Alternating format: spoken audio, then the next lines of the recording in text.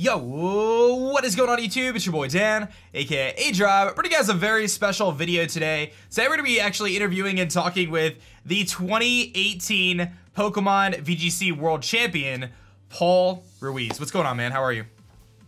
Hey, what's up, man? Happy to be here. Yeah, dude, I'm so happy to have you on the channel and really stoked not only to be able to chat with you about kind of your Worlds run and ultimately your Worlds victory, but kind of, you know, just congratulate you on your amazing win and your first ever World Championship. You've got a couple accomplishments that are really awesome. Last year you came in top 4 at the World Championship, which was pretty nuts. We'll talk about that here as well. So you went from going top 4 to then ultimately winning it. You were also top 16 the Latam International in 2017, and then I also have you as the Peru Regional Champion in 2016. But you are from Ecuador and you are the first ever Latin American World Champion. So that's incredible, dude. Congratulations. But I gotta ask you, like, what does that mean to you to not only win the World Championship, but become the first Latin American champion for Pokemon? Well, it means a lot. Like, I was dreaming with this since, I don't know, since 2013, maybe 2014. I remember, like, trying to get better at the time and dreaming with being the world champ. It was hard and difficult to realize that Latin America hadn't been like involved in this kind of stuff. Like we as a region had never top cut world championships, like top 8 exactly. I remember Sebastian Escalante did like top 16, I guess. But yeah, for me to be the champion right now at this moment is like has been incredible, not only for me, for my country, for my community, and for my continent and region. And this is the proof that dreams really come true when you work hard, and hard work always pays off. Yeah, man, that's just super awesome. Can you give us a little bit of a perspective on what it was like to go top 4, which was, I know, your goal? Like, I think you were aiming for top 8 last year, to go top 4, and then ultimately want to come back and try to one up that and then win. You know, kind of what was your perspective after last year going top 4, which is a tremendous accomplishment in itself? What was your attitude going into this year? Kind of what were your expectations, and also like just how badly did you want it this year after being so close last year? Yeah, well, last year I made top 4, like you just said, and at that moment I didn't realize like all the dream. Like I was like, okay, I'm gonna try to make top cut and be streamed. Like that was my dream, my goal. I remember that in 2015 I saw the final with Shoma, and I was at home thinking one day I should be there, one day. And I went to the event on 2017 last year with that in mind. Like I want to be streamed in Top Cut, not only in Swiss or whatever. And yeah, at that point I didn't realize what was going on. Like I remember that I went back home, and maybe a couple days after that I was thinking, and I realized, oh man, I was so close to the finals. Like I was rewatching my battle against Sam Pandelis and trying to think, why did I do that? Like why did I switch Salamence? Why didn't I just let Snorlax die to get a free switching? And I was like pushing myself for that and thinking, okay, so maybe I can try it again. Maybe that's not enough. Like I made my dream come true, but life is about keep dreaming, you know. And Pokemon, the VGC aspect specifically has like the main goal is to be the champion. Like there's nothing else. Like there's not something above that. So I didn't feel like too far away when you are top 4.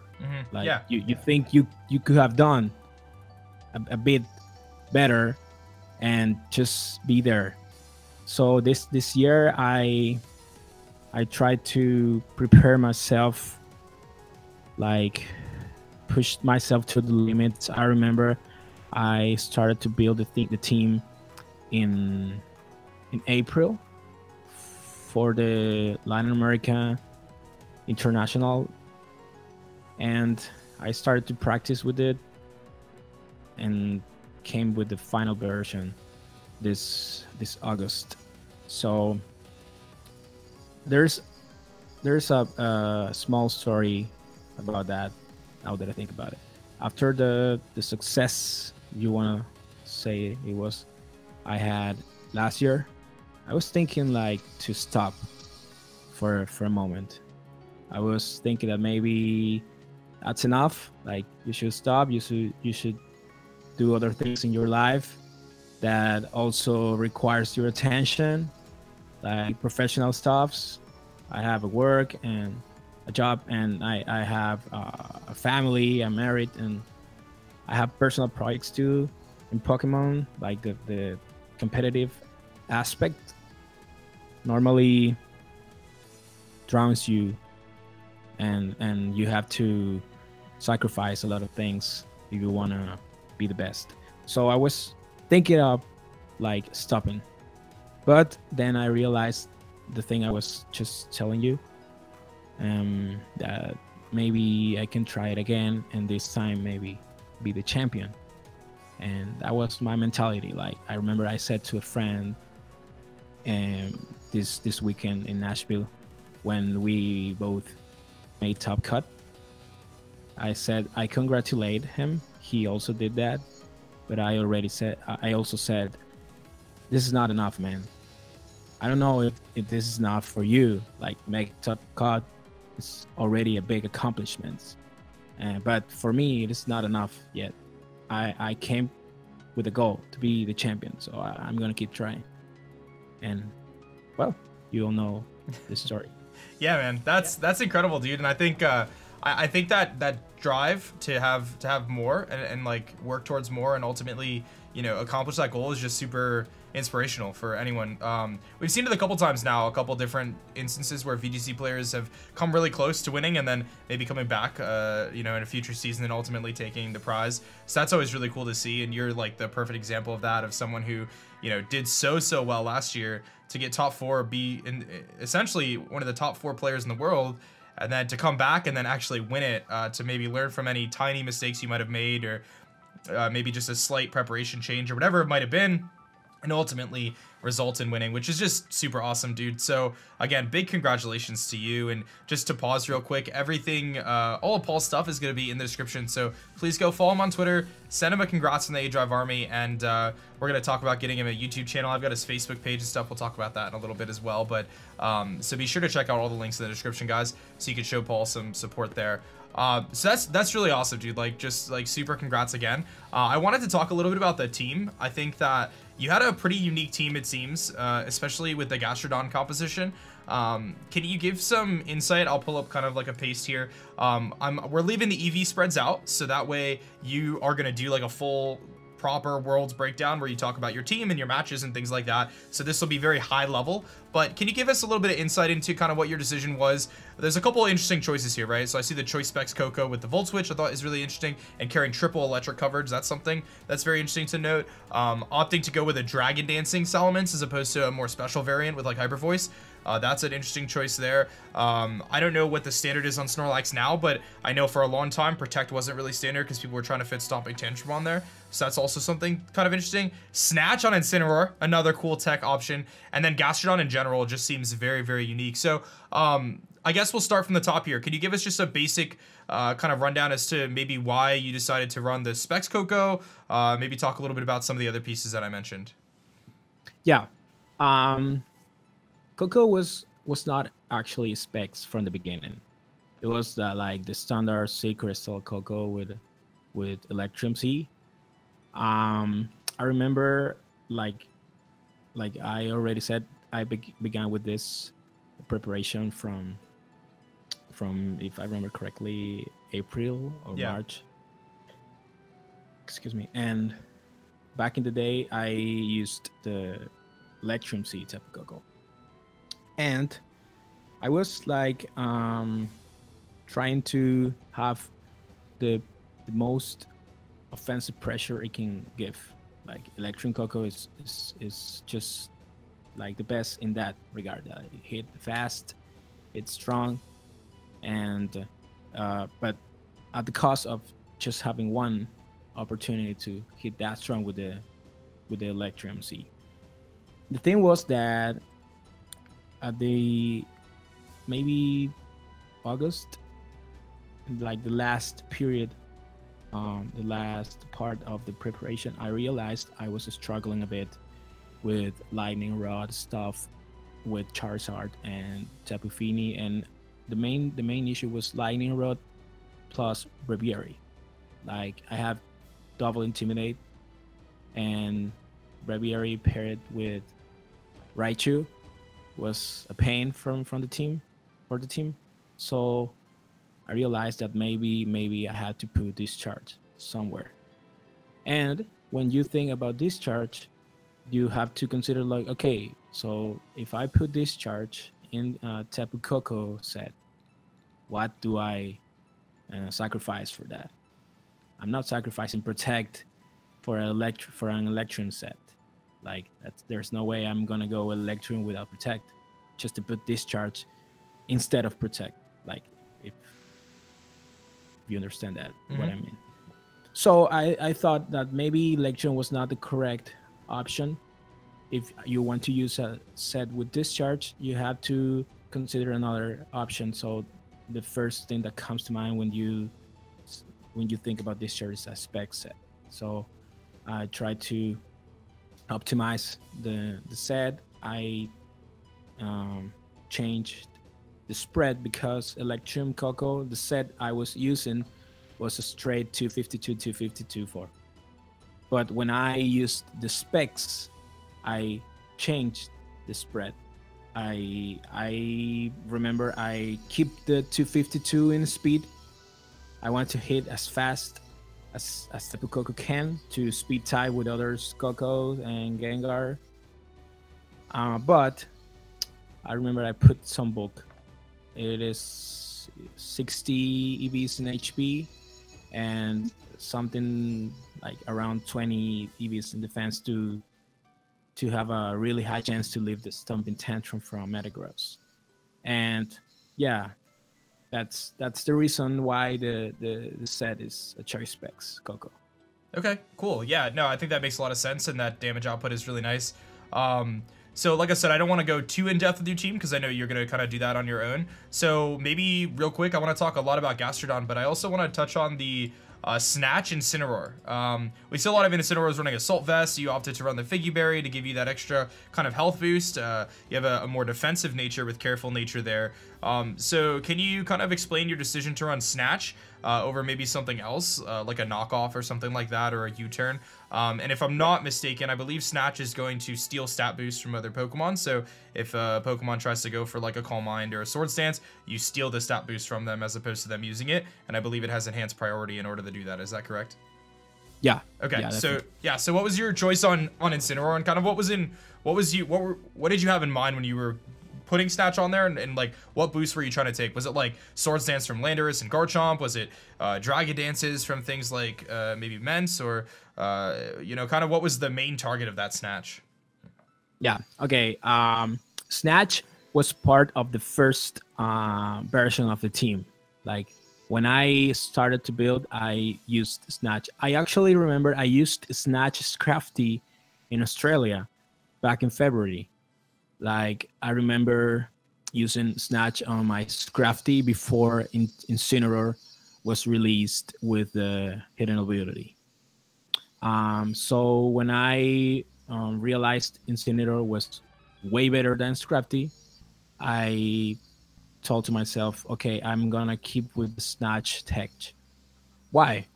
Well, the first thing that this metagame has a lot of setup, and not only stat boost, but also tailwind.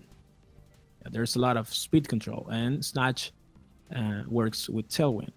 Like you snatch the tailwind mainly from Zapdos and from other Charizards, and you put yourself in a very good position, and you can have that extra option to another speed control. And not only that, when I continued playing with the team and improving it and fixing stuff, I realized that I can even snatch my own recover. So I had like a fifth move. I remember like doing snatch with Incineroar paired with Gastrodon using recover, and Incineroar is just recovering half of its health with no recover as a move, like just having the option. And sometimes you can just do that with your own partner. Sometimes, or the main reason is do it to take it away from your opponent. Like Zapdos, for example. Zapdos was staple of the metagame, yeah, just one of the most used Pokemon at events, if I'm not mistaken. And Zapdos normally relies on speed control for the team and Roost. And he can spam Roost all day like Yuri does. And I was like, okay, you're not roosting in front of my Incineroar, no way. I'm gonna spam Snatch and you're not roosting. If you want to attack me, you can attack me with Thunderbolt, but the thing is I most likely gonna have a partner that's gonna take care of you, like Gastrodon, for example. Zapdos cannot touch Gastrodon. And you can Ice Beam to the point you are forcing it to roost, but you snatch the roost, so there is no way out. And also you can snatch substitutes, mainly for Kartana, for example. You have to predict that. It's not that easy, but you can do if you want. Like the main use of snatch in my team is for roost, tailwinds, and belly drums from Snorlax. Like this is in my opinion a better way to handle Snorlax than knockoff. Yeah, that's such a good insight there. I think obviously an average or novice type player I don't think would be able to function with Snatch, but someone with your expertise and your skill in this game and just knowledge of competitive Pokemon, you could make use of such a high risk, high reward type play. And I think one of the things that I wanted to mention is it looks like your team here really, if you take away what Incineroar does with Snatch and you take away Gastrodon's ability to wall Zapdos, it does seem like your team struggles against Zapdos generally.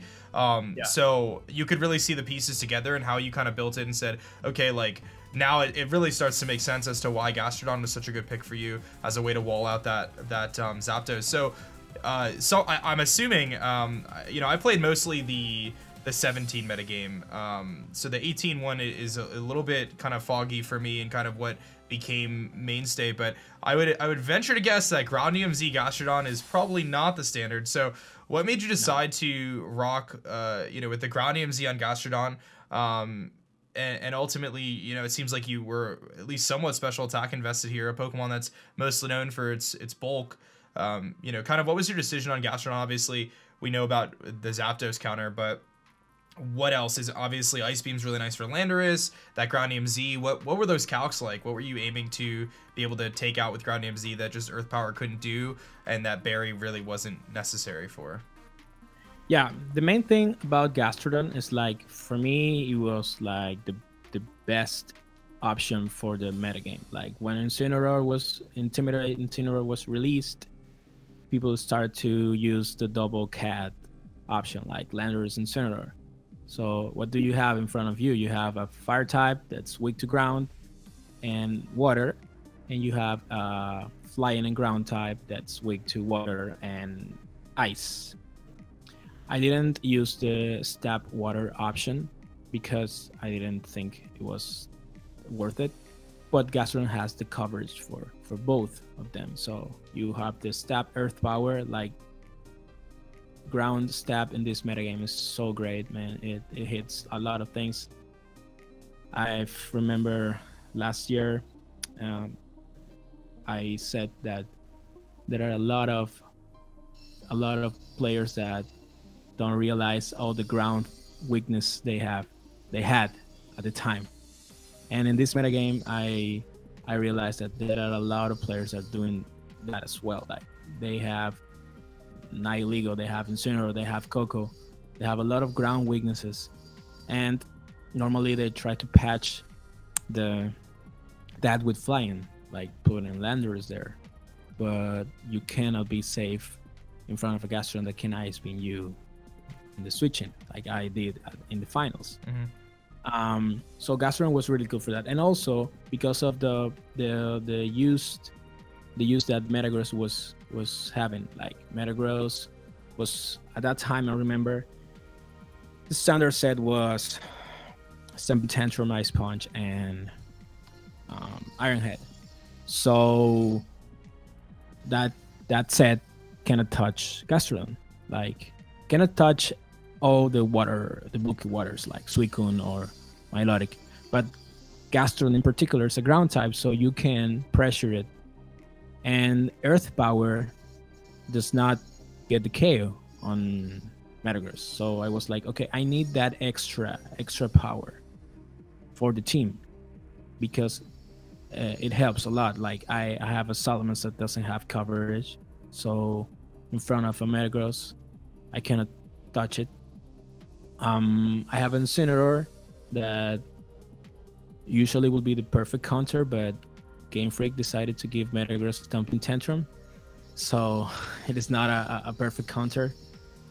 And also I remember I had in the team I had an Amoonguss instead of a Cortana, so Amoonguss was not a counter because Metagross is Psychic type, and a lot of times people started to use the same head with option 2 just to have that that option that normally you wouldn't expect from the standard set.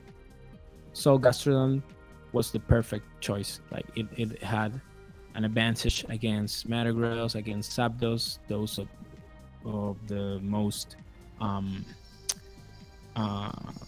difficult Pokemon to deal in the team I had, and the version of the team I had at that point.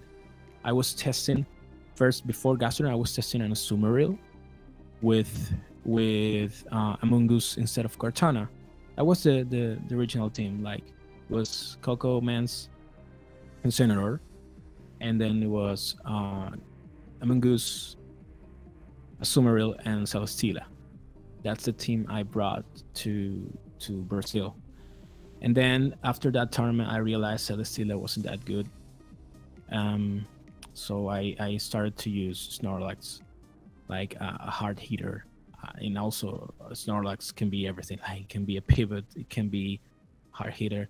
Once it's set up, you can use it just without the boost, just to spread chip damage to the opponent to the point Salamence can sweep. Yeah, and then a Sumaril just gave me another weakness to Coco. And at that point I was like, okay, I don't have something that resists Coco another than Amoonguss, but I cannot count on Amoonguss that much because Coco normally is paired with the fire type like Incineroar or Charizard, so Amoonguss is not that great against them.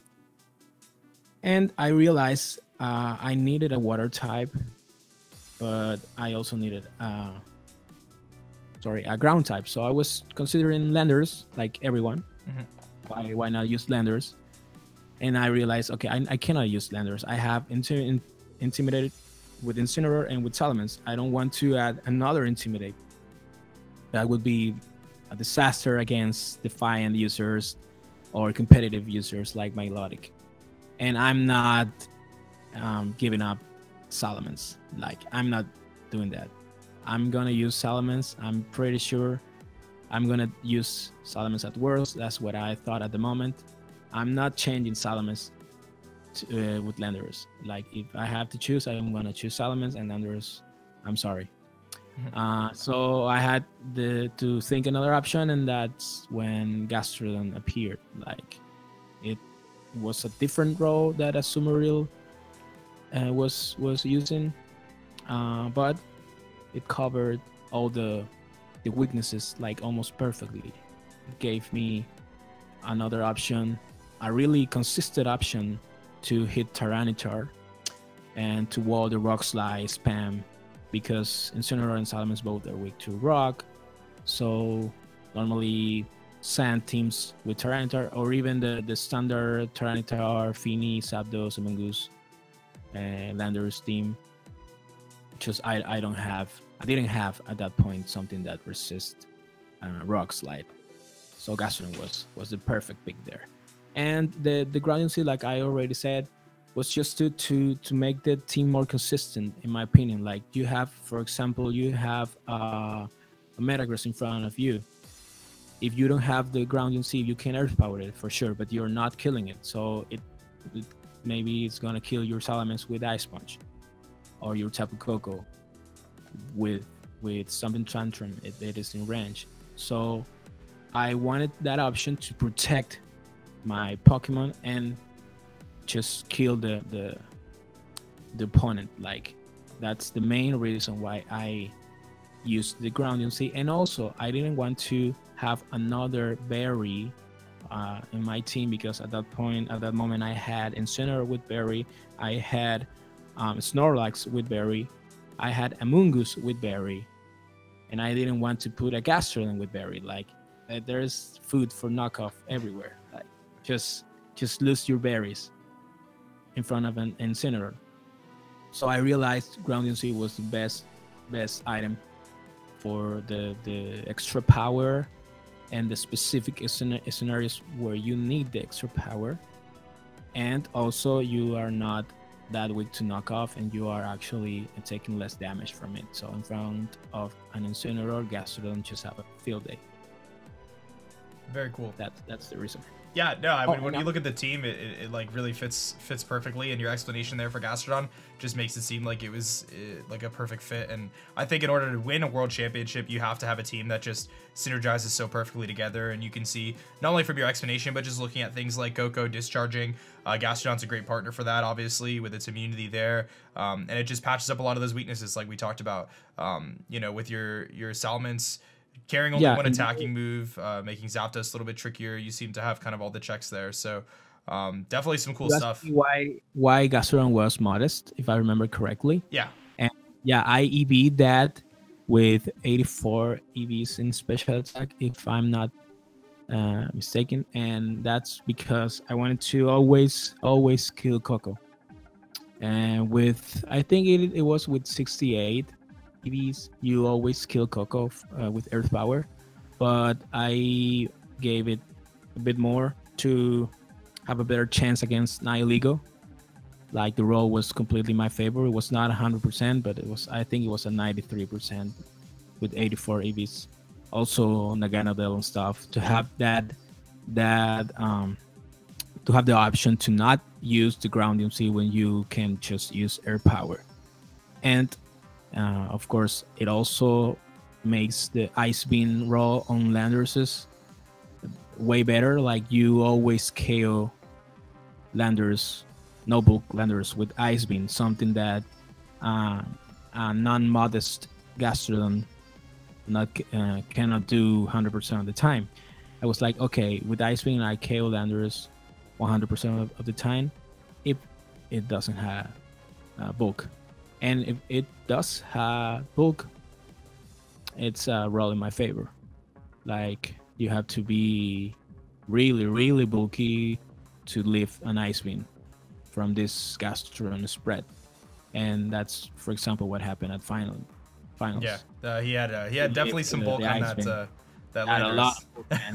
I think it lived on like 36 HP or something like that effect. But as I mentioned before, you're going to be doing a full team breakdown, so I don't want to go too much further here because I don't want to take away from that. But guys, be sure to follow him on Twitter and stuff to keep an eye out for that, because I'm definitely excited to read your Worlds report. I know you're going to go super duper in depth and really talk about this team, and just great masterpiece of Pokemon put together here that really cover each other's weaknesses and synergize so well together. And some really cool pieces of tech there that I think obviously ultimately paid off, and I'm interested to read and kind of hear a little bit further from there. I know we had a couple other things we wanted to talk about. So let's kind of move to the next topic here. One of the things that I know you and I both kind of talked about before we started recording was our love for shiny Pokemon. And you brought a few different shinies this event. You had a shiny Gastrodon, you had a shiny Mega Salamence, and a shiny Snorlax. And there was a little bit of controversy about, I guess, the legitimacy of those shiny Pokemon. So I know you kind of wanted to address that really quickly. So the stage is yours, my friend. Thank you.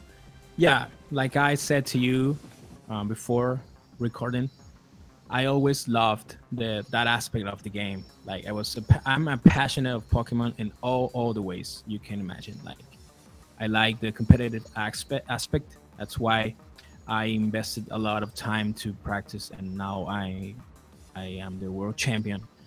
But I also loved all the mechanics, the story, the adventure itself, and all the things that normally a non-competitive player can also enjoy from the game we love.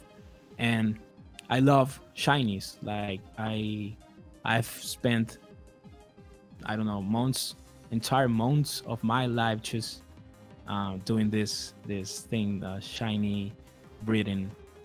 I don't normally do shiny hunting like you do. Like I don't like that much to, for example, invest a lot of time trying to get a shiny that's not competitive.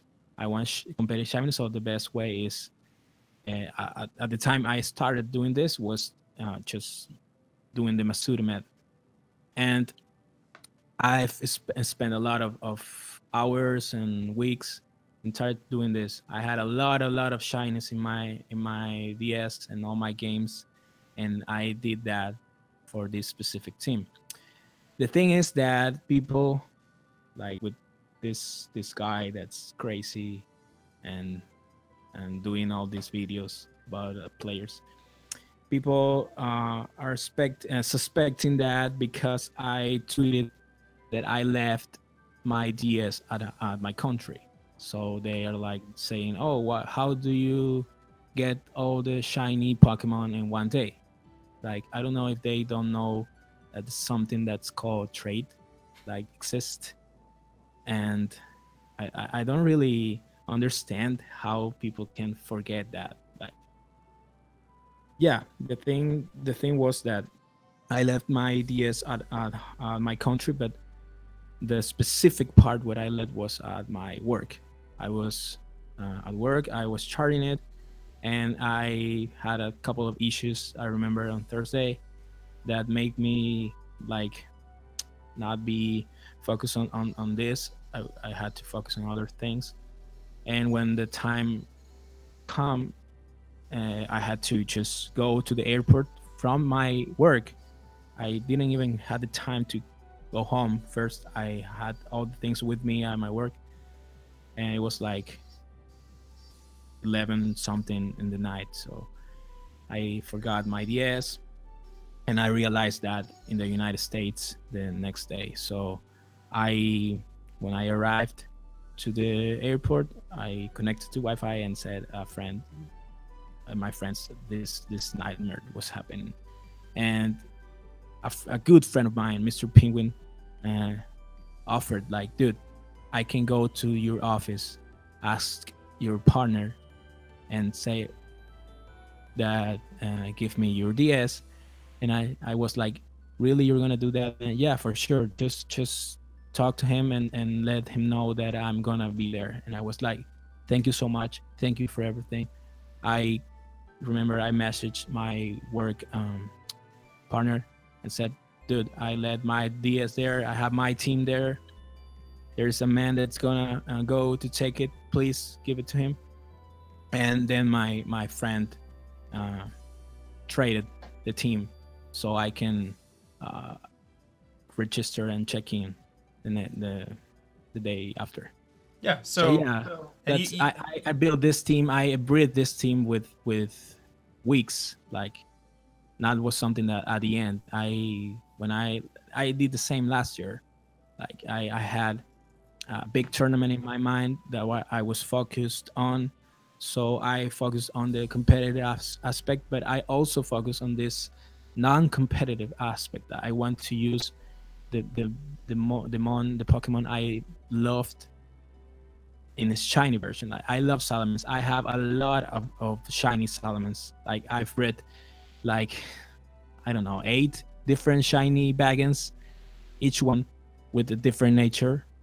Like, that's something that people, I don't know, don't understand. That's not that you breed competitive. When you're competitive and you also have the passion for shinies and you want to use your shinies at a competitive level, you have to have a lot of different natures for that shiny. So I had a shiny naive Salamence, I have a shiny Jolly Salamence, I have a shiny Adamant shiny.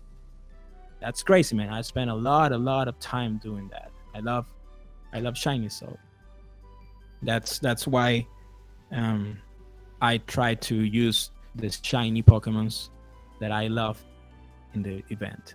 Yeah, and I want to kind of give my perspective on this really quickly. As someone who's shiny hunted, I have over 600 shinies myself. I dedicate a ton of my channel to shiny hunting, and I competed at St. Louis Regionals for the 2017 format, and I brought a team that had, I believe, 5 out of my 6 Pokemon were shiny, and all my team was obtained legitimately, and it was obtained within a week of the event. So it's 1,000,000% possible to have 3 Pokemon in your team be shiny. The Masuda method is with the shiny charm, about a 1 in 512 chance to get a shiny, which roughly equates to, you could assume, about 40 eggs per hour of hatching. And you had mentioned to me before this call that you would hatch at work sometimes and on your breaks and things like that. So if your preparation began in April, there's no reason to believe that you wouldn't be able to get these shiny Pokemon. A lot of times you can get them quickly. I've gotten shinies in 5 eggs before. Like, it's very, very plausible, very, very possible. And a lot of people fail to realize that when you're breeding for shinies, you're controlling the nature within Everstone, so you can always get the nature you want. And then in terms of stats, you can control 5 of the 6 IVs, but then there's also the option to bottle cap those stats later on. So any perfect stats, or imperfect stats rather, can be fixed. One thing I noted about your team is you have no hidden powers, which are something that is a little bit more challenging to breed for. You don't have anything like that. So there's really no reason, a reasonable person to assume that you hacked your Pokemon for this event when everything you have used is perfectly capable and obtainable in the game. So I think anyone making assumptions or claims that you're hacking is just really unfair and just looking for drama and news. So like I said, as someone who's shiny hunted a lot, there's really no reason to make the assumption that you hacked your Pokemon just because they were shiny. Again, all these Pokemon are obtainable. And realistically, yeah, it would take a decent amount of time, but not really. Like, if you knew you wanted a modded shiny Gastrodon, you could, in theory, get that within a few hours, and you have that Gastrodon. You could change its moveset. None, like, this moveset is a TM moveset with heart scales. I mean, none of these are like egg moves aside from maybe the Snorlax. I believe Recycle is on Munchlax, but yeah, so, you know, I know we wanted to kind of diffuse that, and I 100% am on board with you, and you know, I think anyone who says otherwise just you know, doesn't understand. It was we need to have this conversation, like, at least for a moment, to address this stuff that is not fair by any means. Like, I don't think people that it's involved or had been involved in this shiny experience, like doing the Masuda method or just shiny hunting like you do, cannot like understand there's like a lot of time to do this. Not is something that I did in one day. I had friends. I said I had a wife, and that's something these guys speak and said in the video. But yeah, I am a passionate of this shinies and the strategy, of course, but it is not fair when someone tried to just get likes on a video, just talking bad things about you. And that's something that I really thank you for the time and this opportunity to address that. Yeah, for sure. I had a question for you. Like you said, you had a shiny in 5X. Yeah, I've gotten a bunch quickly. Is that your like fastest? The fastest shiny you had? No, so I've actually gotten a few instances. I had a shiny legendary Palkia in one reset. breeding. Oh, breeding. Yeah, I would say I did hatch a first egg, shiny Drifloon once. Oh yeah, that was the main thing why I asked you. Yeah. I remember there was a time that I was doing all these Masuda things, and I remember I wanted to breed a competitive egg slash. So I started with the Honage, and I hatched the first egg, and then it was shiny. I was like, "What? The first one? Oh my god!" I remember that like it was yesterday. And I remember it was in X and Y, and sadly for me, the Honage was not perfect with IVs, but I didn't care. I used a non-perfect IVs egg slash just because it was shiny, it was mine, and I bred it, and people didn't know it was not perfect. Like it was my secret. Yeah, it didn't have the 31 IVs in special defense. It had like 20 or something, and I didn't know. I didn't. Like, this is perfect. Like, I'm not saying my shinies are not that strong. This is my secret, but that's a small story. That's cool, man. That's cool to get that first encounter. So we've spent a lot of time already talking. There's a few other topics I want to talk about briefly. So real quick, I want to talk about that championship match you had, kind of your match against Emilio, which was a 2-0 win for you. It seemed like going into that match, you had all the confidence in the world. You were feeding off the crowd. You were really locked in and in the zone. We'll talk really quickly about a couple of those turns there. Game 1, you know, he leads that Gengar, that Mega Gengar, which is kind of trapping your Pokemon in, putting you in a little bit of a tough spot there, and you stuck with your Mega Salamence Gastrodon lead in both games. I'm assuming to kind of keep the pressure off his Landorus, kind of keep that at bay. I know you had to deal with that Latias, which was a little tricky. You know, you go for that turn 1 Tectonic Rage into his substitute on the Gengar. Kind of give me a little bit of your strategy going into game 1 and game 2. I'm assuming you really knew about each other's teams at that point because you had the information from, you know, the previous matches and stuff like that. Kind of what was your approach, I guess, going into that game against Emilio, knowing he was going to try to trap you with that Gengar? It seemed like, from my perspective, your game plan was like, I got to get rid of that Gengar, because at that point, like, Snorlax can really just put in a ton of work. We saw that in game 1. Game 2 is a little bit trickier because he made some really, really good switches. It seemed like you were slow playing game 2, just waiting for your opportunity. But kind of give us a little perspective there on kind of what your game plan was going into that match. Was it indeed to just kind of get rid of that Gengar and let Snorlax put in the work, or what were you thinking? Yeah, I remember that night after I defeated Nils in the top 4 match, I didn't even know who was my opponent, and my friends told me. I remember I arrived to the hotel like really late, like 12 or something, and I started to prepare the matchup, and digging in the stream, I realized his Gengar didn't have Sludge Bomb. He didn't have a way to touch Snorlax with Gengar other than Perish. And normally against Gengar teams, I don't like to use Snorlax because of the fact that Snorlax, my particular set, doesn't have a way to touch Ghost. So it's easy for them to just trap me and bring the counter to Snorlax, and I'm done. So normally I don't like to do that. But when I realized he didn't have a Sludge Bomb, I was like, okay, Snorlax could work here. And the main moment in that preparation process the night before, I realized Snorlax was really good was when I knew that his Incineroar didn't have, I guess it didn't have knockoff.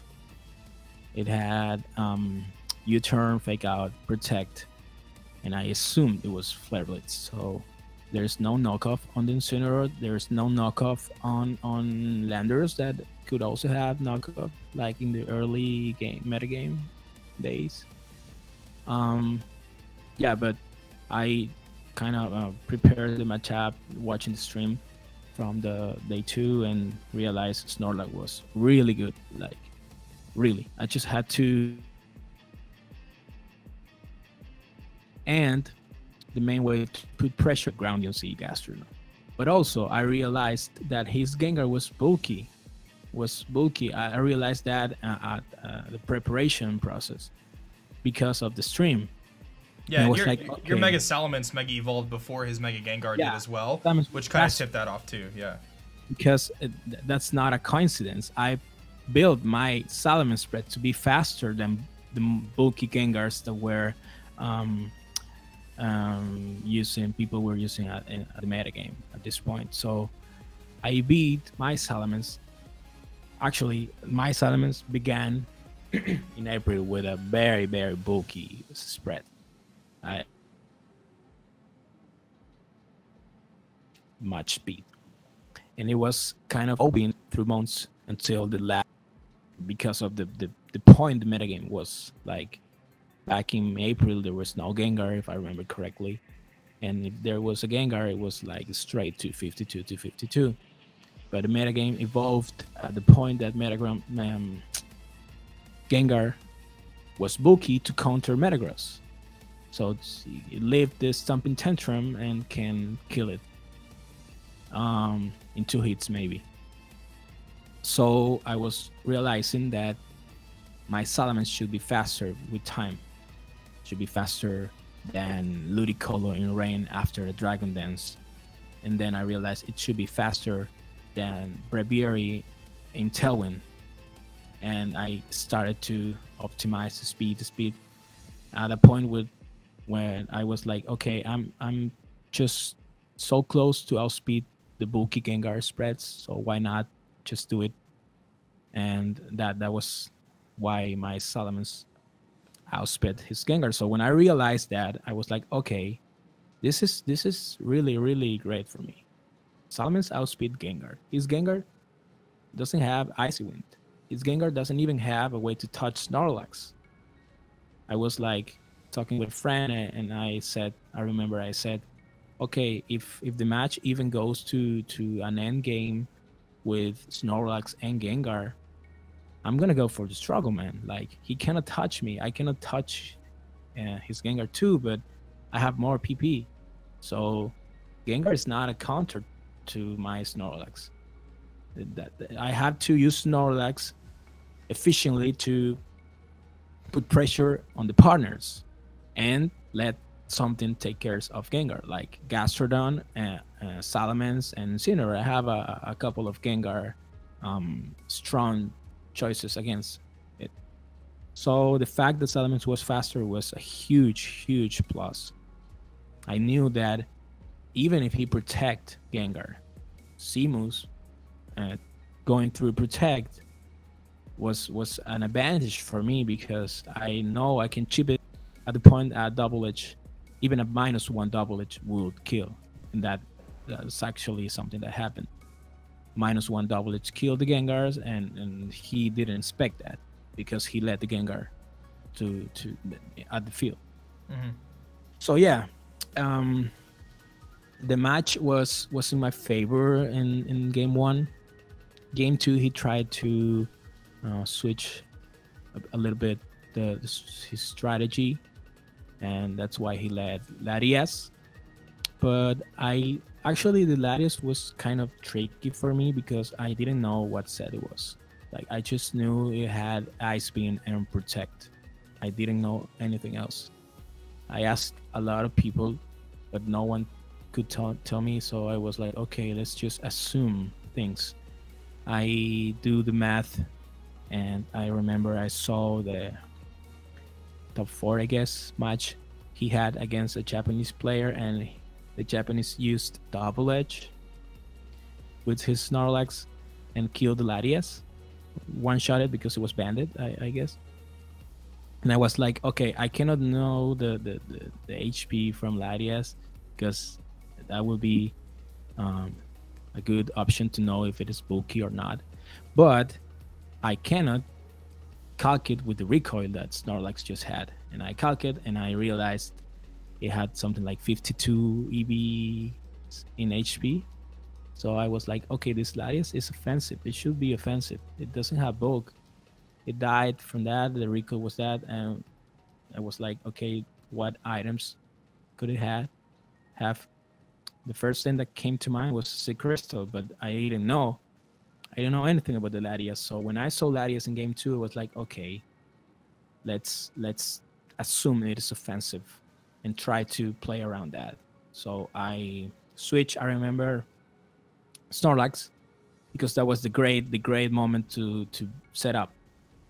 If I, for example, had switched Incineroar, which counters perfectly Gengar and Latias, that was just a bait to bring Landorus and Tectonic Rage me, and I couldn't switch out. So that's why I didn't want to bring Incineroar, and I opted for Snorlax. And Snorlax just can one-shot everything barring the Gengar. And also, because the concept of the team he had was a Perish Trap team, his Incineroar didn't have knockoff. Instead, it had Protect. I remember I played a lot of games in Showdown in my training process against those kind of teams. And I remember I realized Incineroar in those archetypes is min speed, because of the fact that they want to have the safe switching to Gengar. So you want to U-turn, to have a slow U-turn to bring back the Gengar safely. So this is the thing. I EV'd my Snorlax to outspeed min speed Incineroar. That was part of my process, my building process going to Worlds. So when I saw in the night before that his Incineroar was a slow U-turn, I started to think this might be a min speed Incineroar. It has to be. It's a Perish Trap. You want to be slow, so in a late game, for example, the Perish Tune counts to 0. You are the slowest one possible, and you win. So there was a lot of thought process in that. Like, you want to bring the Gengar safely, you had to be a min speed Incineroar, and my Snorlax, if that's the case, my Snorlax will outspeed you. So I wanted to put him in a position where he had to like try to attack and realize, oh, his Snorlax is faster than my Incineroar, so I'm in trouble.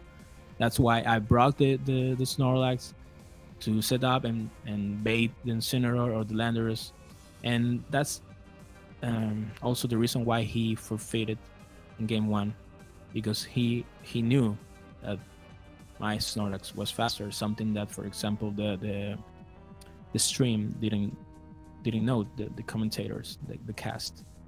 Yeah, they didn't know. Yeah, dude, they didn't realize that. That's really cool that you kind of explain just how much went into this team, and really, like, every specific scenario. It almost seemed like it was meant to be that you had that matchup there in the championship, and you won it pretty handily. I mean, you ended up forfeiting in both games.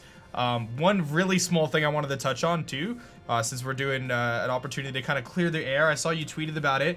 There was an instance that brought up a little bit of drama where your opponent actually reached out to shake your hand after you kind of realized you had won. And anyone who watched the stream, I don't know how anyone can make drama out of this. You clearly had your eyes covered with your hands. So I just wanted to mention that there was no way that you were being disrespectful to your opponent. You ended up shaking your opponent's hand afterwards when the game was kind of sealed after you Dragon Dance with Salamence there. But I saw a little bit of drama in the community saying, oh, he reached out to shake his hand and you just didn't shake his hand. But very clearly you didn't notice. You had your hands over your face. Obviously a very emotional moment for you when you kind of realized, I got this, I'm the world champion, this is awesome. So yeah, I just wanted to mention that really quickly, because again, I don't think that was fair critique of you. I don't think under any circumstances you were trying to be disrespectful. I just simply think you didn't see your opponent reach his hand out. And I'm sure that all aligns with kind of what you're thinking. One other point I wanted to talk about with the match really quickly is a very interesting last turn, or close to last turn in that game 2, where your opponent decides to substitute with his Mega Gengar, and you instantly knew you hit it with the Snarl. Obviously Snarl being a sound move, going through substitutes. Do you think Emilio just forgot that Snarl was going to go through the substitute? Do you think he just didn't want to risk a double protect? what do you think happened there? Because you knew exactly what you were doing, but it seemed like, you know, Emilio, I don't know if he was just shocked. I mean, it was kind of a weird play because you were so confident in that snarl play, knowing you were going to knock out the Gengar at that point once it's substituted. But it seemed like a strange play on Emilio's part. So what do you think kind of was going through his head there when he went for substitute? Obviously, he was kind of on the back foot anyway, but what were your thoughts on that? Well, to be honest, I don't really know. That's fine. Like maybe he forgot about the sound move going through protect, maybe, or maybe he thought, okay, maybe he concentrated too much on the perish strategy. And normally players that do that kind of strategy tend to always get protect and double protects, and that's why he even have a sub in a Gengar. Like, you don't need a sub Gengar to be effectively with your perish trap. You maybe could have used, I don't know, disable or town or whatever, but he had a sub in his set, so it's clear to me that he wanted to exploit the perish the best way possible. So I think in that,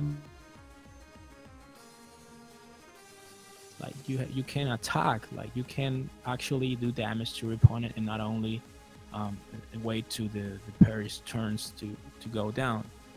And that's something that maybe went against him. Like he concentrated too much in the perish thing, like maybe thinking, okay, I got the perish, I have to protect the perish, like, and that's how you protect a perish. You protect, then you sub, then you protect again, or you switch with U-turn and bring the Gengar in at the other slot, like he did a lot of times. But he wanted, it seems to me that he wanted to protect the perish at all costs. So that maybe went against him. Yeah. A best play, a play that I was expecting was he switching to Latias and Earthquake, or maybe he sub but Earthquaking his own sub. That's why when he sub, I didn't react instantly.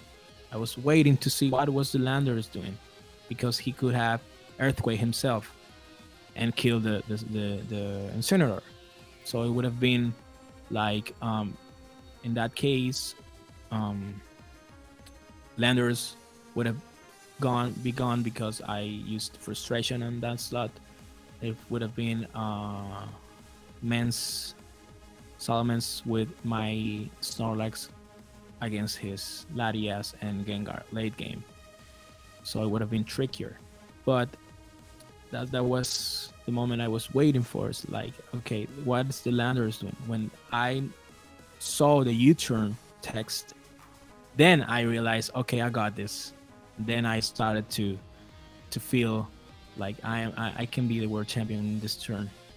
Yeah. And yeah, that's what happened. That's super awesome, man. Yeah, that's really cool.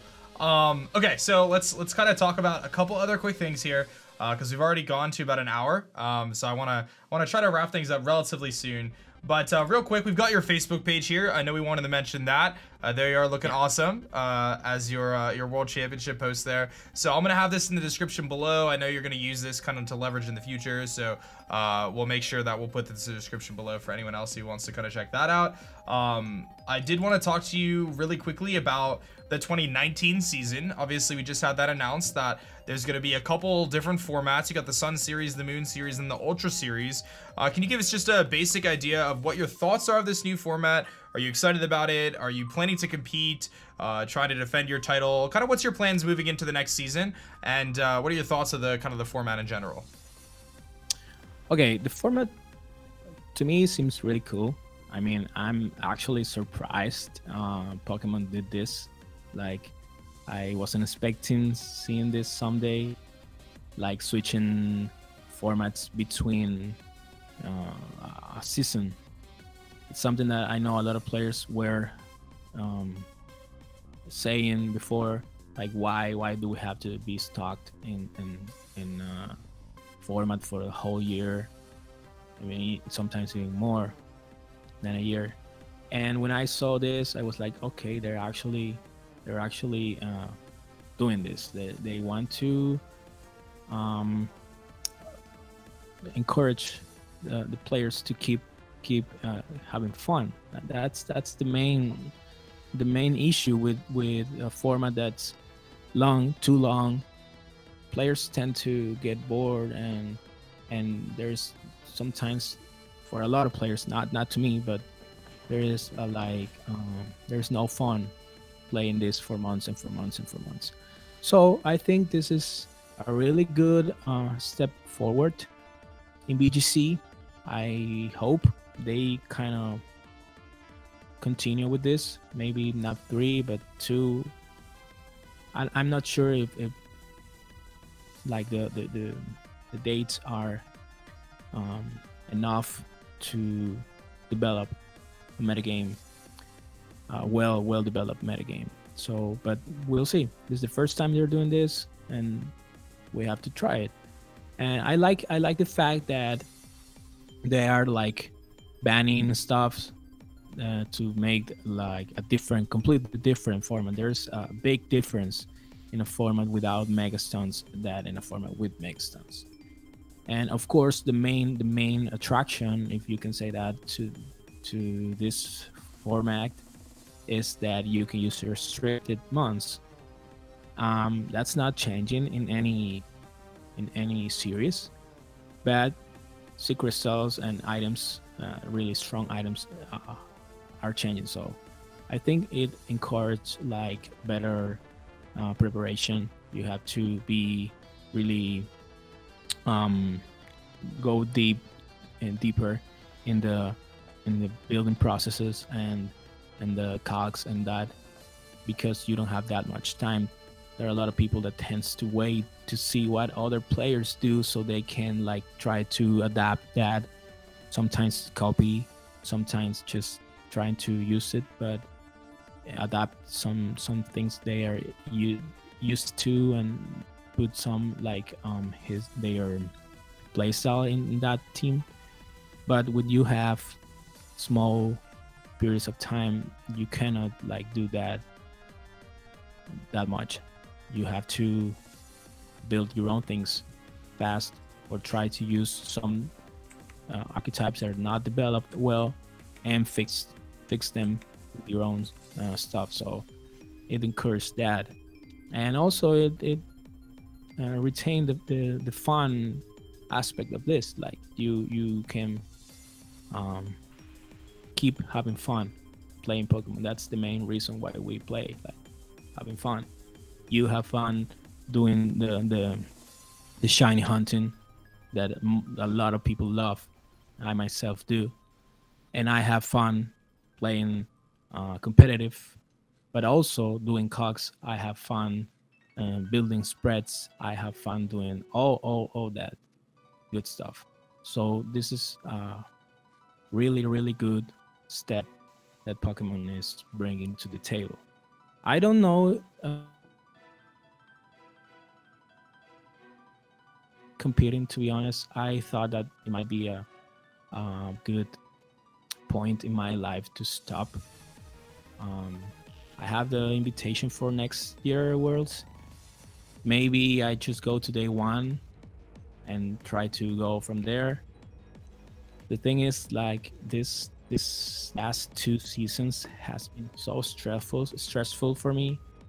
I had to travel a lot. Like the thing that we didn't have best finish limit from regionals was crazy. And in Latam, I don't know if you are aware, but in Latam there has been a lot of I can say drama maybe about why we have like special events like premier challenges. Like there have been like more than 25 or 30 special events this year, and it is not fair when there's not a best finish limit.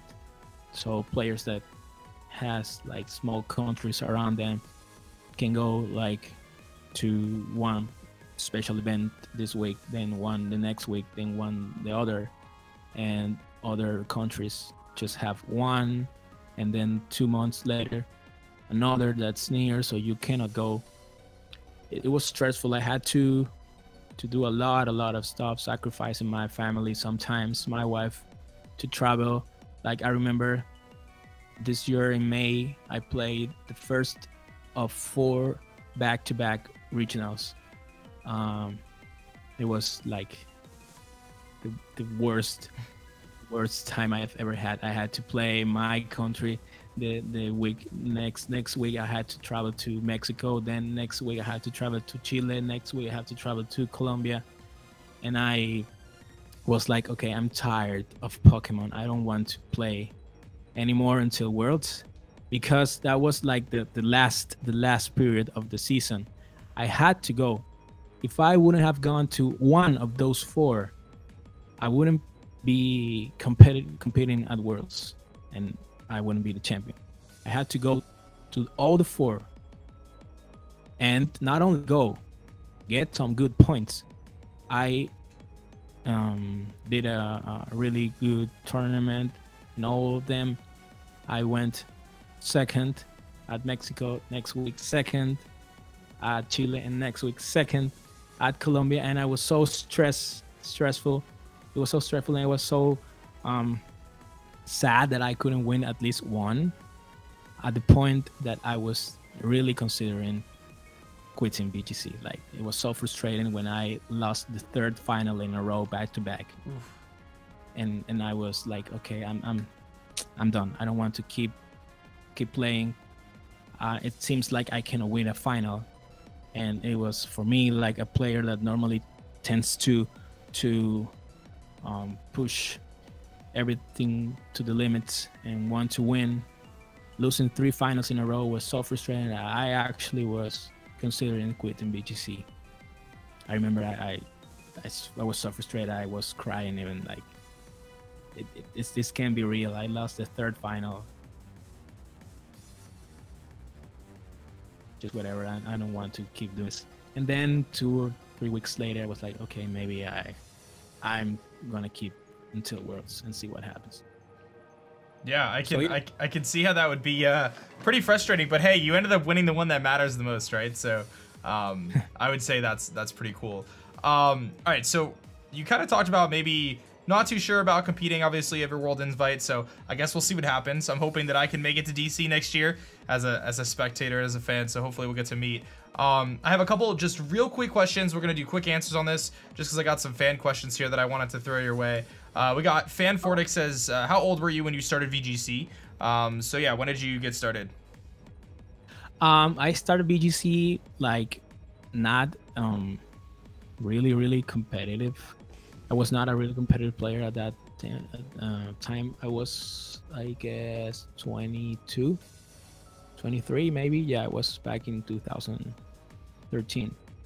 Okay, so about 5 years. Black and white too. Black and white too. Yeah. Okay, so about 5 years. Okay, cool. Let's see here. We already talked a little bit about that. What's a Pokemon that you love, but isn't the best competitively? Greninja.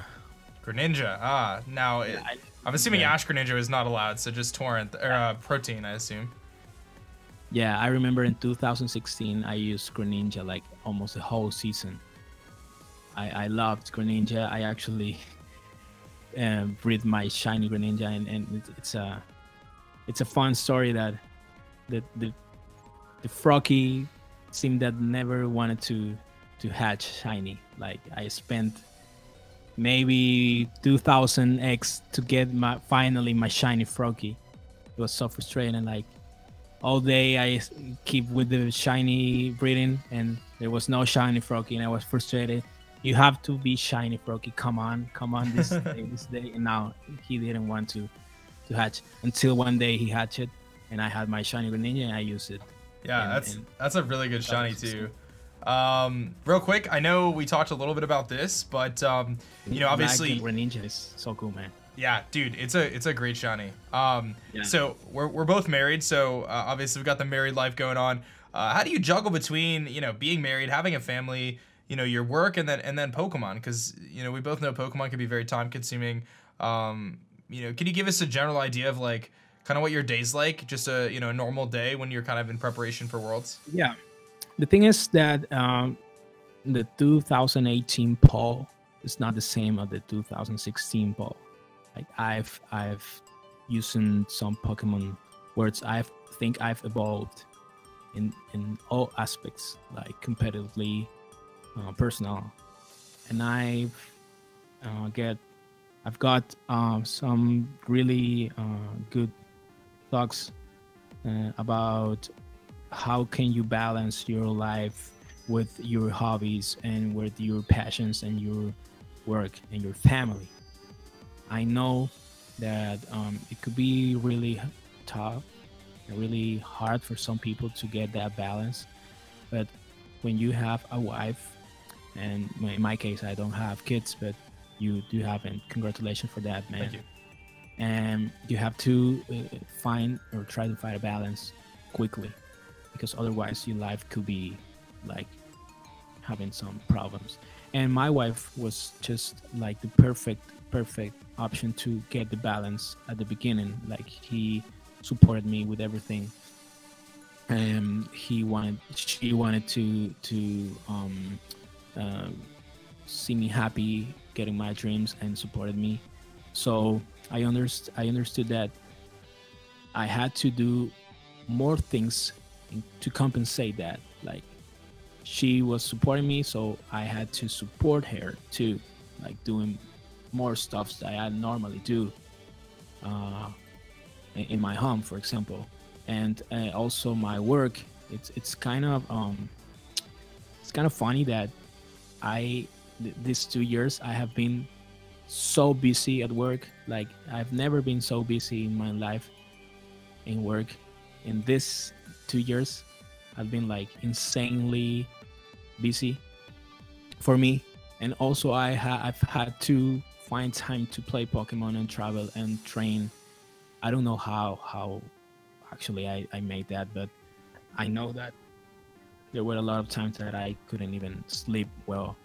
I had to, for example, this year for Brazil International Championship in April, I had to work on a Thursday before the event. The event was on Friday, and I remember I had to like do the work for that day and the day I was not going to work. So I had to do double.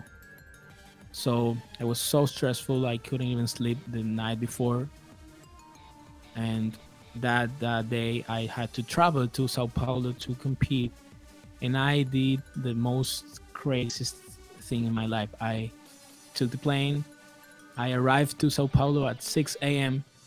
and go to the hotel, take a shower, and they go to the late check-in and play at 8:30. It was crazy, man. Like I tried to sleep at the plane, but I couldn't like sleep much, maybe 2 or 3 hours.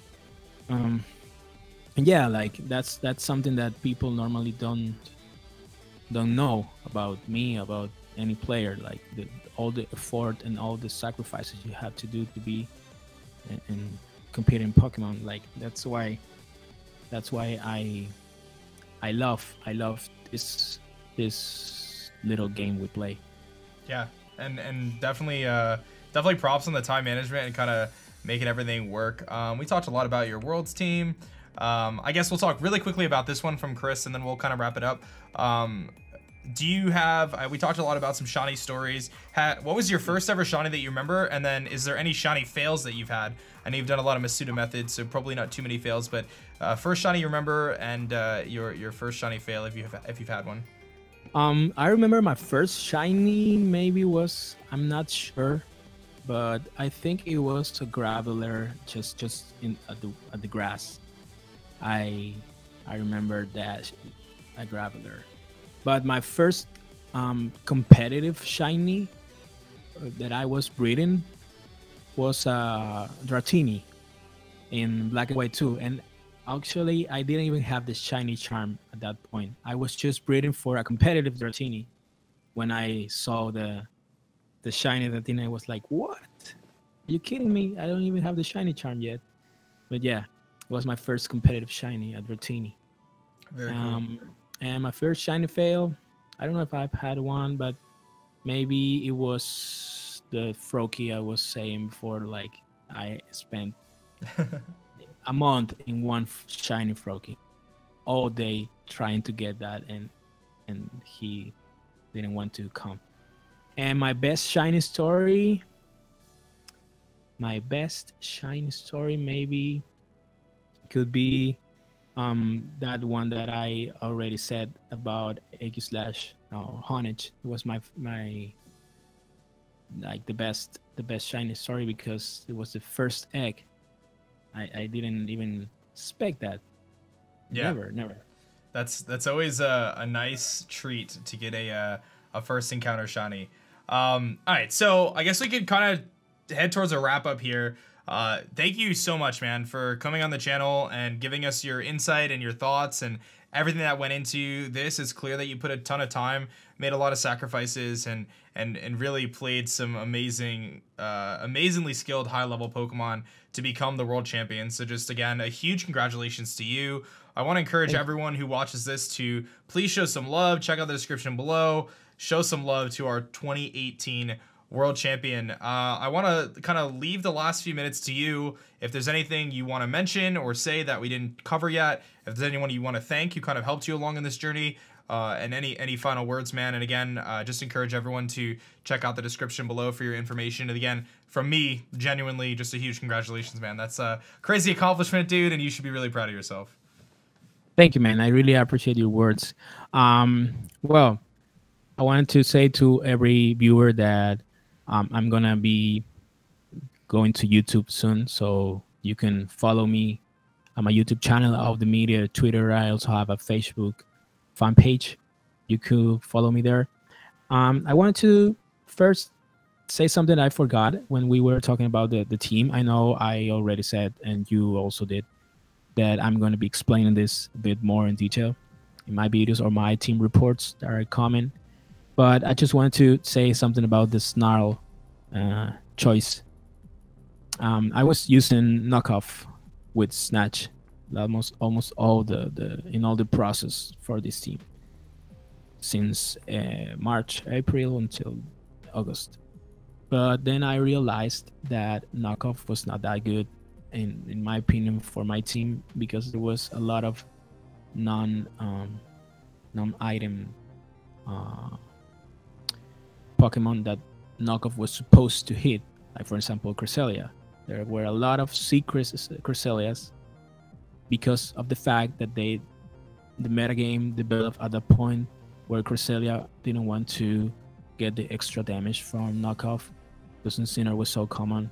Also Tapu Fini, normally Tapu Fini would be used with the pinch berry, but at this point Tapu Fini was the most used set I was facing was the Sea Crystal Tapu Fini too. So knockoff sometimes felt like, okay, this is a sitting duck or a sitting cat just doing knockoff to getting no damage.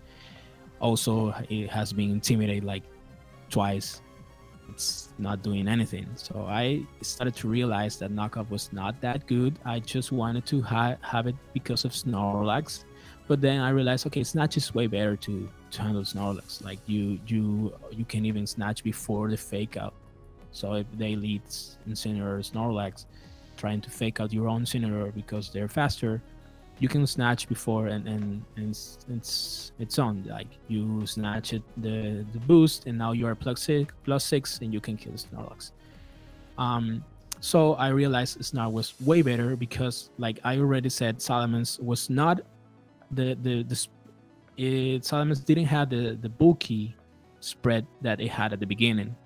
I started to fix it to give it more speed and took from bulk, and at some point I felt like a bit that Salamence couldn't take the spread damage like Heatwave from Charizard or other things that it normally did back when it was bulky. So I started to realize Snarl was a very cool tech to give the team in general way more bulk. Like you can protect your Salamence, your Snorlax, your Gastrodon one turn, and make Incineroar use Snarl, and the next turn you are like having an assault vest. Your opponent's a -1 special attacks, like you have more bulk. And that's the main thought process why I use Snarl. Like the metagame had so many special attackers. Tapu Fini, Tapu Lele, Tapu Koko, Gardevoir, Nihilego, Charizard. Snarl was just, I can just sit there and spam Snarl, and that was a game changing sometimes. And also the fact that Snarl could go through sub like the final, and it totally paid off. And finally, I want to give a big shout out to all the Latam community. Like, thank you so much for your help. Thank you for all you did at the tournament, the ones that were there or the ones that were watching at home. Like, I felt all your energy, I felt all your support, and I want to say a big thank you to my friends in Ecuador, Mr. Penguin, Raul, and Yofo, and Yamit. Thank you guys. You've been with me all these years, and making me be a better player and a better person. Like, thank you so much, and thank you, aDrive. Thank you for this moment and this opportunity. I really appreciate it, man. You got it, dude, and you earned it, man. Congratulations again on your 2018 Pokemon World Championship. For myself and Paul here, we're gonna wrap it up, guys. Thank you so much for watching this video. Again, please check out the description below for all the information to go check out his content, his upcoming YouTube channel, his Twitter, his Facebook, and of course that team report, which I'm very eager to read. I wish you the best, man. Enjoy the time as champion. Go spend some time with your wife. I'm sure she'll appreciate that. I know you got to get to work here in a little bit too, so again, thank you for your time, and thank you guys for watching. Until next time, we'll catch you guys later. Peace.